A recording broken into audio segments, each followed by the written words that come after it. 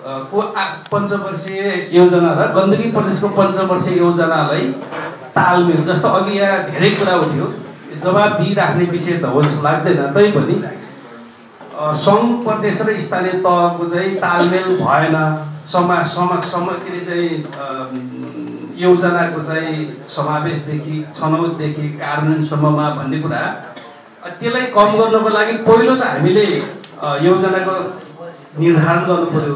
त्यो भनेको जस्तो अघि नै हाम्रो अर्थमन्त्रीजीले भने जस्तै पहिलो पञ्चवर्षीय योजनामा केही लक्ष्यहरू निर्धारण गरिएको थियो। जस्तै हुन त यहाँ तपाईँहरूलाई 23वटा लक्ष्य निर्धारण गरेकोमा 3वटा मात्रै सम्पन्न भएको, 5वटा भन्दाखेरि सुरुमा नै चाहिँ अहिले नेगेटिभ जस्तो चाहिँ लाग्यो जस्तो लाग्छ। तर हामीले समग्र हेर्नु पर्यो कि पञ्चवर्षीय योजनाको समीक्षालाई तपाईँले हेर्नुभयो भने गण्डकी प्रदेशको पञ्चवर्षीय योजनाको स्थिति के हो भन्नेमा हामी त्यो हेर्दाखेरि हामी त्यति धेरै निराशामा चाहिँ हामी जाँदैनौँ। हामी 2-3वटा कुरालाई हेऱ्यौँ भने त्यहाँ पुग्छौँ। जस्तै पहिलो पञ्चवर्षीय आयोजनामा गण्डकी प्रदेशलाई उज्यालो गण्डकी प्रदेश बनाउने भन्ने भित्र झन् अहिले 99% चाहिँ माइक्रो फाइनेन्स, माइक्रो हाइड्रो होस्, सोलर सबैले गरेर चाहिँ हामी त्यहाँ नजिक पुगेका छौँ। यो त हामीले उपलब्धि नै मान्नु पर्यो नि। र खानेपानीको पहुँचमा चाहिँ गण्डकी प्रदेशका जनतालाई ल्याउने भनेको 94% त हामी त्यो भनेको त नजिक पुगेको हो नि।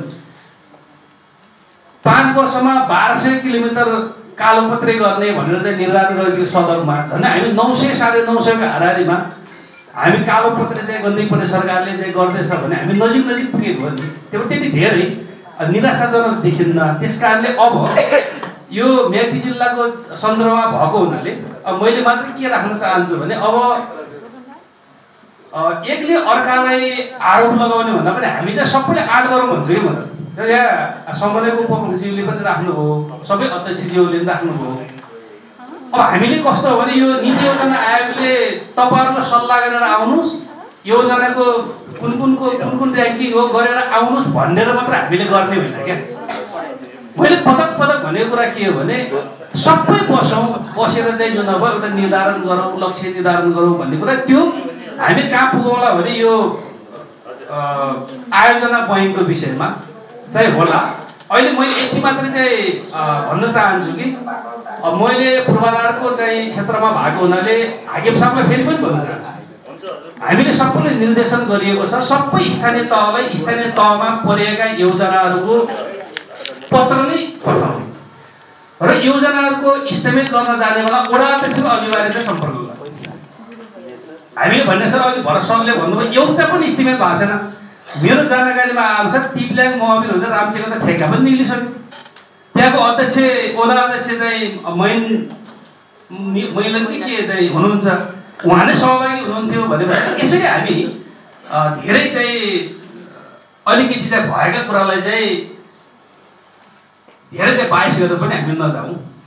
गर्नु भएको छैन भने मैले हाकिम साहबलाई यहीबाट निर्देशन गर्न चाहन्छु कि समन्वय गर्नुहोस् स्थानीय तहका जनप्रतिनिधिलाई, किनभने भोलि कार्यान्वयनमा सहज गर्ने सबै गर्ने चाहिँ उहाँहरू नै हो। त्यस कारणले समन्वय गरेर चाहिँ काम गर्ने नै हो। अब यति भइसके पछाडि अब हामीले यो गण्डकी प्रदेशमा मुख्यमन्त्रीजीले त प्रस्तावै गर्नुभएको छ गाउँपालिका महासङ्घ नगरपालिका महासङ्घसँग समस्या समाधानको मिटिङमा पटक भएको छ कि स्थानीय तहले समन्वय गरेन भनेपछि हामीले एउटा प्रस्ताव गरेका छौँ, त्यसमा स्थानीय तह पनि पोजिटिभ भइदिनु पर्यो भन्ने कुरा छ क्या हाम्रो। कस्तो भने तपाईँहरूले जसरी चाहिँ चुनाव जितेर आउनुभयो हामीले पनि चुनाव जितेर त आएको हो नि त। त्यस कारणले हामीले भने के भने हामीले सबै गाउँपालिकामा योजना बयान बनाउने भने गाउँपालिकाले छनौटमा चाहिँ पैसा हाल्ने हो, त्योभन्दा बाहिर नजाने। तर 1-1.5 लाख र 2-3 लाखको चाहिँ आयोजनाहरू त हामी पनि चाहिँ चुनावमा सांसद भइसक्यौँ, त्यही क्षेत्रबाट जिते पछाडि तपाईँहरूले पनि गाउँपालिका नगरपालिकाहरूले हामीले भनेको चाहिँ 2-4वटा योजना त तपाईँहरूले पनि दिनु पर्यो नि हामीलाई भन्ने छ क्या हाम्रो प्रश्न। किन हामीले सानो योजना नहालेपछि त ठुला योजना तपाईँहरूको गर्ने भइसके पछाडि के भने यसरी गयो भने के हुन्छ भने यो तेरो मेरो भन्ने पनि चाहिँ हराउँछ। अर्को हामी सबैको स्वामित्व हुन्छ क्या। किनभने हामी कस्तो छ भने भन्न चाहिँ सबैले चाहिँ उपदेश दिन त सजिलै हुन्छ, तर आफू चाहिँ त्यो ठाउँमा भएर कार्यान्वयनमा जाँदाखेरि चाहिँ गाह्रो नै हुने रहेछ क्या। त्यो कुरा त हामी सबैले भोगेका छौँ नि। त्यो त यहाँ अब जति नै चाहिँ आदर्शको कुरा गरे पनि वडा अध्यक्षज्यूले गाउँपालिका अध्यक्षज्यूले गर्ने पनि त्यही हो, हामी मन्त्री भन्नेले गर्ने पनि त्यही हो क्या। जान त तपाईहरु वडा अध्यक्षहरू पनि योजना माग्नु त टोलमा जानुहुन्छ, तपाईलाई 5-7 करोड 10 करोडको योजना माग हुन्छ, तपाईहरुसँग 50 लाख पैसा हुन्छ, अनि लास्टमा तपाईले गर्ने भनेको खल्टीबाट नै हो। त्यो हिजो चाहिँ म त स्थानीय तहमा पनि बस्या हुनाले हामीले गरेको पनि त्यही हो। अहिले गण्डकी प्रदेश सरकारको तर्फबाट 9000 मेरो मन्त्रालय मात्र चाहिँ योजना थियो, तर जम्मा हजारवटा योजना सेलेक्सन गर्यो भने 8000 योजनालाई त खाइदियो हेरेन कि त्यो लास्टमा हेरेको भनेको जसले जे भने यथार्थ खल्तीबाट नै हो। त्यो अब यसलाई व्यवस्थित गर्नको लागि हामीले त्यही भएर आयोजना व्ययको चाहिँ कुरा गरेको हो। यो आयोजना व्ययको लागि मैले त पटक पटक भनेको यसमा फेरि हामी मन्त्री सांसद गाउँपालिकाको अध्यक्ष उपाध्यक्ष वडा अध्यक्षहरू हामी चाहिँ उभिनै पर्छ क्या। सबैभन्दा पहिला चाहिँ जोखिम चाहिँ हामीले कार्यकर्ताको गाली खान तयार हुनै पर्छ क्या, नत्र त जति सुकै गफ गरे पनि लास्टमा गएर फेरि सबै कार्यकर्ताको चित्त बुझाउने हो भने अहिले तपाईले जति चाहिँ नभने पनि जाने हामी त्यही हो।